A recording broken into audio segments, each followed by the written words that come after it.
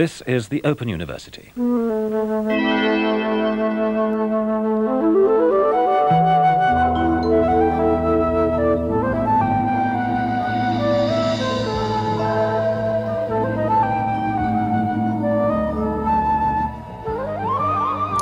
back to the Open University. I thought I would extemporize this morning. It's a Monday morning here in Tokyo. I'd extemporize, let there be light, on the theme of dandyism. Whether it's good to be a dandy, whether I am a dandy myself, the idea of the sacrificial dandy, which is something I've bandied around in my dandy way, to be an intellectual dandy, to be a physical dandy, to wear women's clothes. This actually is a shirt I got in Sugamo yesterday. Sugamo is known as the old ladies Harajuku. It's a sort of fashion district for geriatrics, basically. So it suits me right down to the ground. And what I love is rather unusual garments. This has got a certain puritanism, rounded, rather modest collar. This is a certain kind of underwear store that elderly ladies frequent, which has pajamas and also housework clothes, shufu clothes as I call them. The clothes connote a kind of virtue. They encode the idea of virtue. I suppose that's one of the things I'm buying into when I look for my clothes, a kind of otherworldliness, because of course we live in a neoliberal dog-eat-dog kind of Hobbesian world, and so the idea of some kind of self-abnegating virtue is appealing to me. Maybe I'm a wolf in sheep's clothing, maybe I am a neoliberal and I've got this savage side to me, but I like to actually dress like an old lady and like a Japanese old lady of the old school. So this striped shirt is a little bit me getting into that character. Usually, more overt dandyism, romantic exoticism. I'm trying to dress like the anthropological other. That's another element of my sartorial dandyism. Clothes, why are they important? They're important to me I was actually reading an article recently in which somebody dreamt up these fancy terms for why people are collectors, why they collect things, and the terms were all things like relational, identity statements, and these rather highfalutin terms for quite obvious things, which is that you're trying to distinguish yourself from the mass, the horde of other people, but also you're trying to encode affiliations with people that you do want to be seen with, groups, perhaps imaginary groups, perhaps fictional groups that you want to. I mean, I don't really have any friends who are these old ladies I dress like. I might buy a shirt with pockets in the side for the old lady to keep her, I don't know what they keep in these. I suppose they keep their hands in these. Men are not really trusted to put their hands in the sides of their shirts. Men usually have a little pocket here. There's also some ruching, some little stitching here, which really does connote that there's a womb underneath. Possibly no longer in use if you're an old lady, but I suppose that stitching connotes that. But and that almost put me off buying it, actually. I just thought it was a striped shirt initially. Yeah, anyway, so it's fairly obvious why people... But then again, if I look around, I don't see anybody who's sort of playing the same games that I am sartorially. So I'm a little bit confused about what I'm doing and what they're doing. I'm interested in, these owlish classes. I'm interested in looking owlish, professorial, nerdy. The sacrificial dandy idea is something I applied specifically, I think, to somebody called Dickon Edwards, or at least I once warned him. He's a great sort of, like a young version of Quentin Crisp. He was in a band years ago called Orlando, another band called Fosca. Then he went and studied English literature at Birkbeck College. He dyes his hair peroxide and keeps a diary largely of a sort of rather solitary existence in North London bedsit.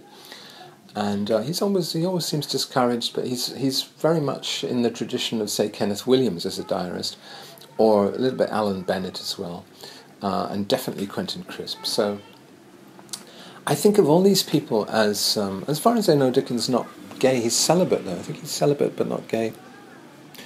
All these people are... It's the consequence of living in a country like England, specifically. I would say Britain, but I want to exempt Scotland and Ireland a bit from this. England has no real rapport with the dandies. And as happens often with very conservative countries, you have a little, sort of the eye of the storm, where there is an idea of dandyism. Obviously, Edith Sitwell and people like that, even Lord Byron, or poets can be dandies and eccentrics. But generally, they are all rebelling in the same ways against the kind of norms which are oppressing them. And this goes back to the idea I was discussing recently about whether you can really be outside of your times, whether simply by having an opinion which is against the zeitgeist, you can resist the zeitgeist. And my answer to that is in the negative, really. I think that even by resisting, especially by resisting the zeitgeist, you're capitulating to it, because your every waking thought, and possibly your dreams as well, will be occupied by the zeitgeist, by whatever is going on at the moment. It's like trying to pretend that Trump doesn't exist, or attacking Trump directly, or just ignoring. There's actually software which I've installed in my Chrome browser which stops Twitter from actually mentioning Trump. It simply says in square brackets, "This tweet is about the 2016 election." Anytime you get any mention of Trump or the current political batch. So I've tried to... by the way, these demons that follow me around, non sequitur, they're actually bean demons, which you throw beans at to exercise them from your house. But they've kind of become my friends, and they used to sit on the computer monitor, the broken computer monitor behind me in the old broadcasts from last year, so I thought I'd reintroduce them as kind of yes men. Perhaps you can imagine them saying yes, yes, yes to everything, agreeing to everything, with everything that I'm saying. A bit like those Chris Evans yes men, or the sort of British radio personality yes men. So yeah, to me it's being the sacrificial dandy is being someone who is basically living out in themselves the national distaste for eccentricity and dandyism. Dandyism is the flamboyant end of eccentricity. You can obviously be in various ways handicapped mentally, physically, and be an outsider.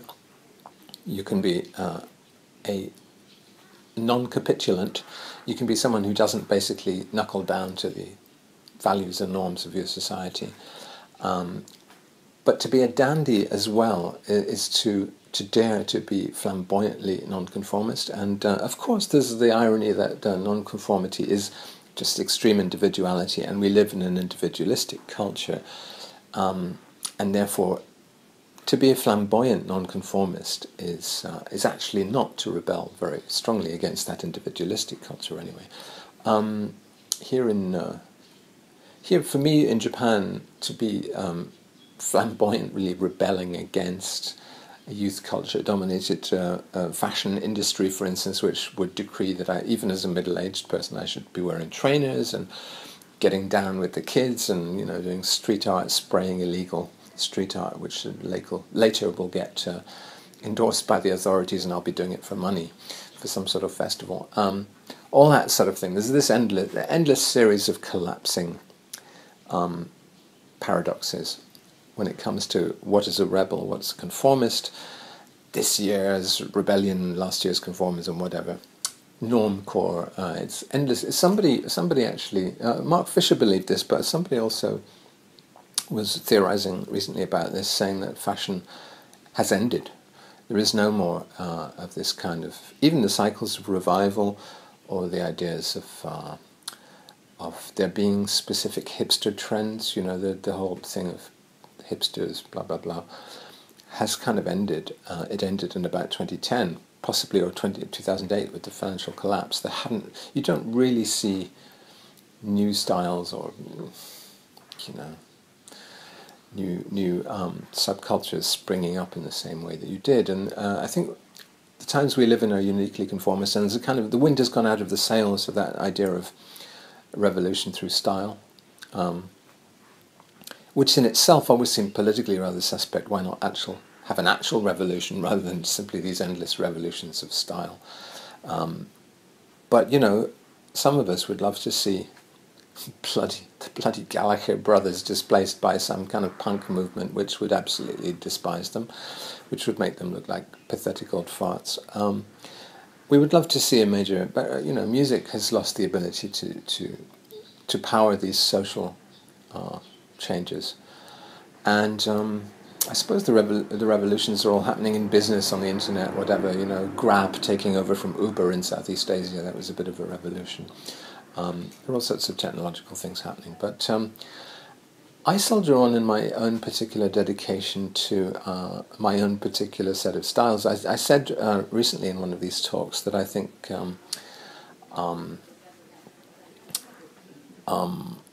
what did I say? I said that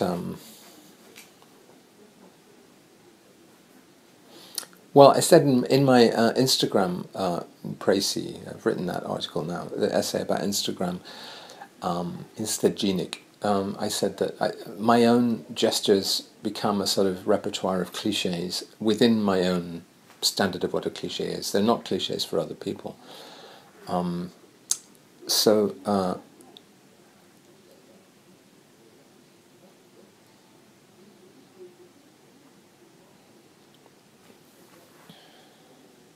An angel passeth in my thought process. There was somewhere I was going with that. God, this doesn't happen on the Real Open University, does it? The Real Open University was something almost dandyish in its own way. I think that's what I liked, the floral shirts and things of the lecturers, who were simply expressing 1970s values.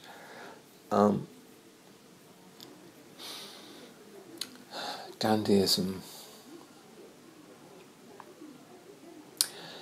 To me, and this is also something I've spoken about before, but to me, being a dandy is also connected to being chivalric, to having a sense of honour, which is encoded in that your style is not just about visual things. It encodes visually a much deeper and more thoroughgoing code. The chivalric code is just a metaphor, really, or it could be a code of honour. But in my mind, for instance, why do I wear mostly women's clothes, or sort of clothes that can be worn by women? These are sort of Japanese. There's a certain Kunel. I would have called it the Kunel look, except Kunel magazine has now been reformatted and is boring and mainstream, but it used to have a certain look. Same with Arne magazine, which also closed down recently. There's a look. These are magazines targeted at middle-aged Japanese women who have a certain sense of style, but also encode virtue. It's the style of virtue, and that interests me a lot because it seems very much against the grain of the culture I know, which is this individualistic Western culture. So the people actually who are running this house have this style to some degree, and they're selling the clothes downstairs in the pottery showroom, which go with it, which is sort of indigo-dyed T-shirts, sort of tie-dyed T-shirts and aprons and houseware, workwear, all connected to pottery, the kind of clothes you could be making pots while wearing. I suppose I'm very enthusiastic about that. The same way that I'm sort of interested in British culture from the mid-20th century, where there was a very certain look of aprons and headscarves and a certain encoding of virtue, whereas now we all try to look like hoodlums and street criminals, and that is our idea of oshare style, fashionable style. So I don't know. Dandyism. It does seem to be an ethical duty, and it's connected to a whole ethical package, in my mind, anyway.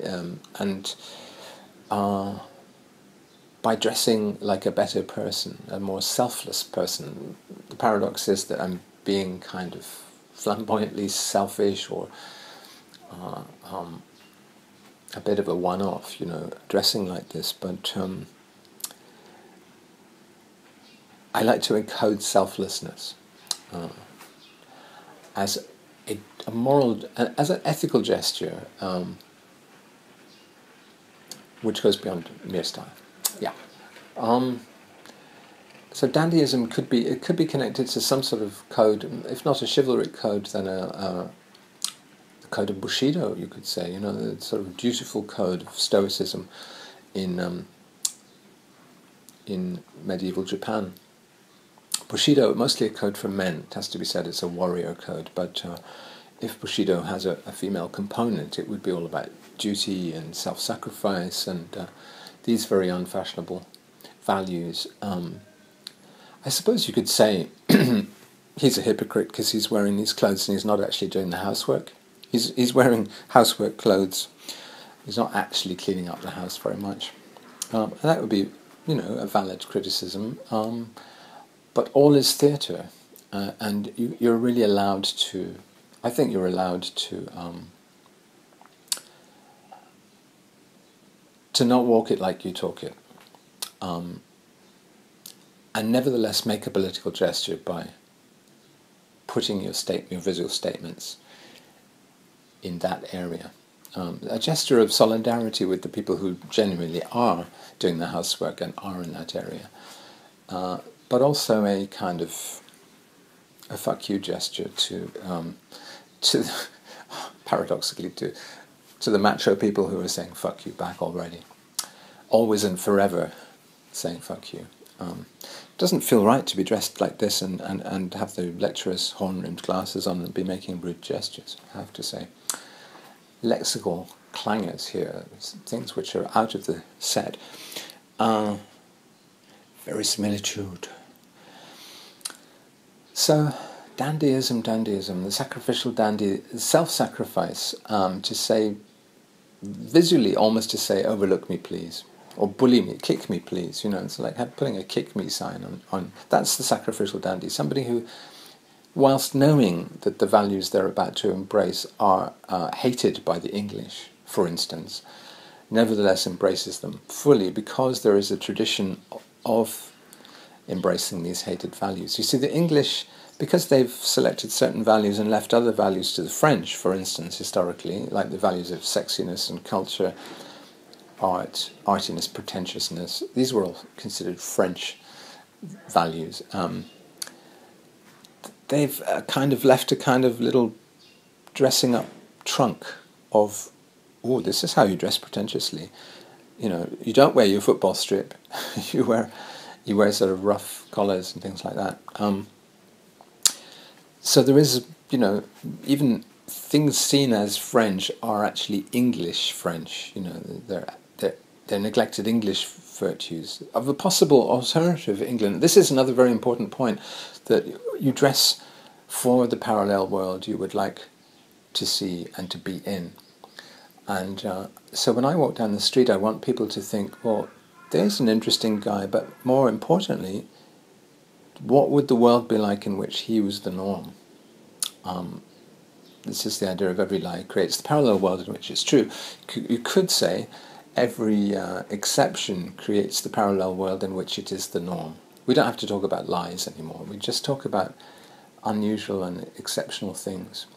And that's always been exciting. And sometimes you simply extrapolate incorrectly. You see somebody who's actually coming from an existing subculture, a particular city, a society, and you extrapolate it to something totally wrong. Like I did this when I was in Yangon.